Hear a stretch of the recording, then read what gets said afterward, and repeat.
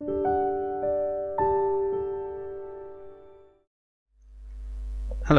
I'm going to go through a series of tutorials on making a game character and animating that character and bringing it into a game engine like Unity and getting it running around in there. This is just going to be a quick overview of what the tutorial is going to be about.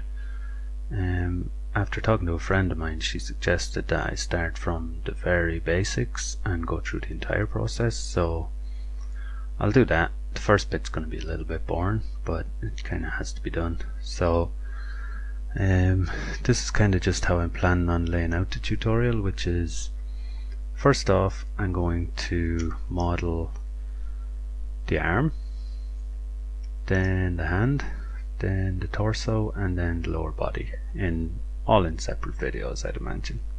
The reason I'm doing the hand early in the tutorial is a lot of tutorials I watch never actually get around to doing the hand, and they just leave you with a character model with no hands and sometimes no head even, so not the best. So I'm going to get it out of the way early and kind of dodge that bullet, I think.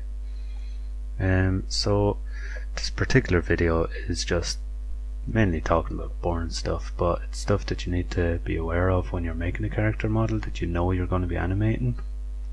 So to start off, I'm going to talk about reference images and what makes a good one and what makes a not so good one. So this first one is what I would call a not so good reference.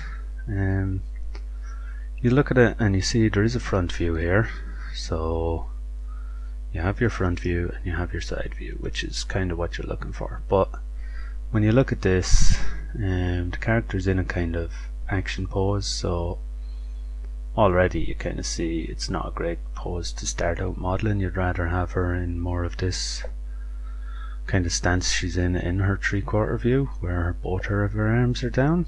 But so you'll have this, and another thing to notice is if I draw a line down the middle of her body, you see it doesn't actually go down the middle of her body.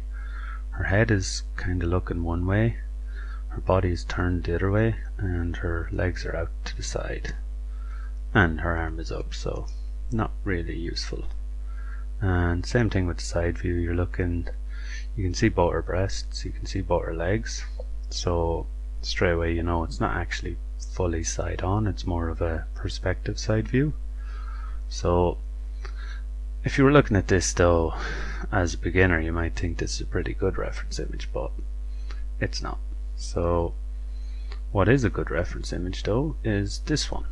So on this one you can already see it's a lot less detailed.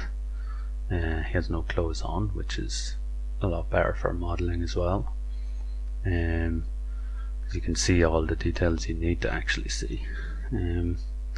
And as well as that, if you notice when I draw a line down the middle of this guy, oops, you can see it goes down the middle, and he's pretty much the same on both sides, so that's good. And another thing is, if I draw lines across to the side view, all these major points on the model will line up, so his head lines up properly, his shoulders line up with his shoulders, same with the pecs, same with his waist, his wrists line up, his knees will line up, and his ankles line up. So all the kind of major areas you want to be looking at are going to line up in both views when you're modeling, so that'll make it a lot easier on you.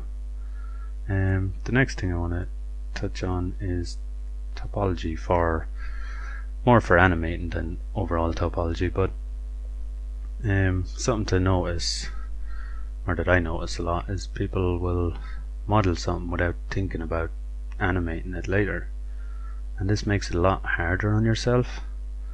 So a good thing to notice is this example of a straight straw being bent. Everyone knows what that looks like. I mean, you'll bend the straw and it'll kind of break the straw where it bends, and just gets worse every time you bend it, really. So that's what's going to happen if you have, say, an arm with no edge loops where you need them. if you don't think about animating, you mightn't have those loops because it'll look fine in a stationary position, but when you try to bend anything, the topology will just deform in crazy ways. So an example of good topology then is the bendy straw, which same kind of thing, but it has a bend in it for that exact purpose, because they know it's going to be bent and they want it to keep its shape. So same thing here, you just flow down. These lines are kind of imitating where the polygons would be, so you see they flow down, and as it curves, the polygons kind of rotate with that curve and space out evenly, so it'll cause less creasing and when you're bending, and less stretching on the far side. So that's a pretty good kind of way to think about it, I think. The next thing is just specific areas that this kind of thing is going to crop up when you're modeling. So the shoulder, the elbow, the wrist, the upper leg, the knee, and the ankles. And they're just kind of areas that's most common. It's going to happen across the midriff and the neck and places like that as well, but they're a lot easier to handle.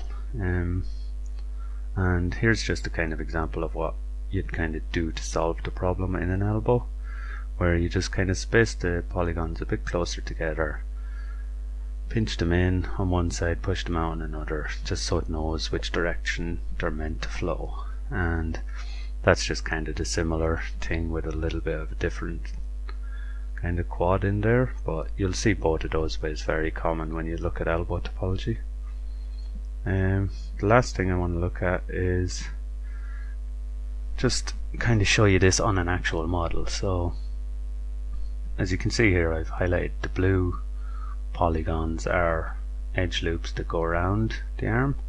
So it'll go around this way and come back around the back of the arm and join back up with itself nice and smoothly.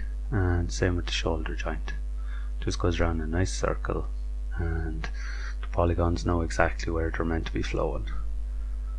And a way you can do this to kind of help yourself visualize it, if you're doing low poly modeling, sometimes people kind of find it hard to see the flow of the polygons, but if you throw a Turbo Smooth on in 3ds Max, you'll notice that you kind of see the flow of all the polygons a little easier, and you'll see any kind of oddities a lot quicker where there's pinching and stuff like that. And you can see the edge flow is still there, the smooth circles are still there, the lines down the arm are still in a nice smooth line. So yeah, that's kind of the main things you need to be aware of when you're starting the character model. And these are just the reference images I'm going to use to start the character. So you can see here he's straight on and then side view, and we're just going to attach these to planes in 3ds Max and use them as our references. So I'll just jump in and do that now in Max, and we'll start off by drawing out a plane and putting its segments down to 1 and the size to 2, so it's square. And now I'm just going to rotate it 90 degrees and move it up 1 meter in the Z and move it back 3 meters in the Y. And then press M to bring up the material editor. You might have this compact one, but if you do, that's fine. I just used the slate one myself.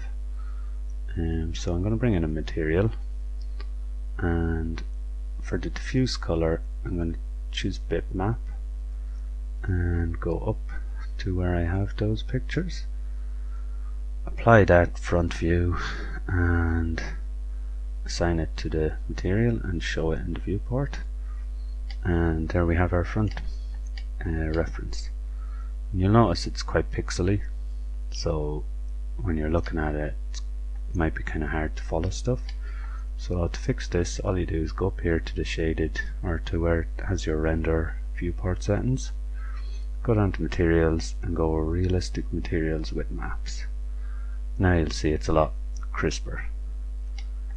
So now all I'm doing is holding down shift and rotating to create a copy of this plane, and I'm just going to put that tree on the X so it's back over there.